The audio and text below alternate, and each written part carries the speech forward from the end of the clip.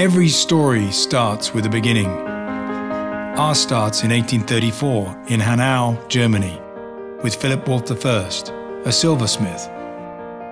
He learned the craft of box making from his father, and when he finds he's selling more boxes than jewelry, he has the vision to move the company from silversmithing into box making.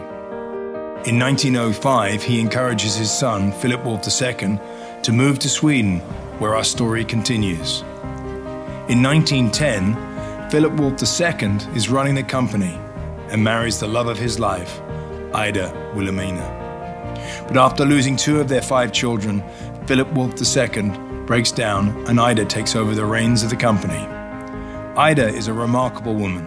She left school at 11 to work, lost her father at 14, and later 2 children and her husband. But somehow she manages to keep our company going. Traveling Scandinavia, lugging her trunk and suitcases on horse-drawn carriages and steam trains to sell the boxes made in our workshop in Malmö. She survives the First and Second World Wars, all while raising her 3 surviving children. In 1936, her son Philip Wolff III, a keen fisherman, starts working alongside Ida in the company. As a man of great insight, he also writes about the effect over-farming has on the land, streams and rivers. In 1957, he invents a hinge that affixes to the inside of a box, a design which is still in use today.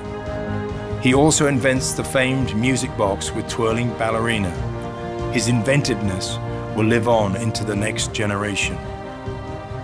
Towards the end of the 50s, my father, Philip Wolff IV, lands in England, marries my mother and stays. He loves planes and anything technical and mechanical, and believes that if a job is worth doing, it's worth doing well.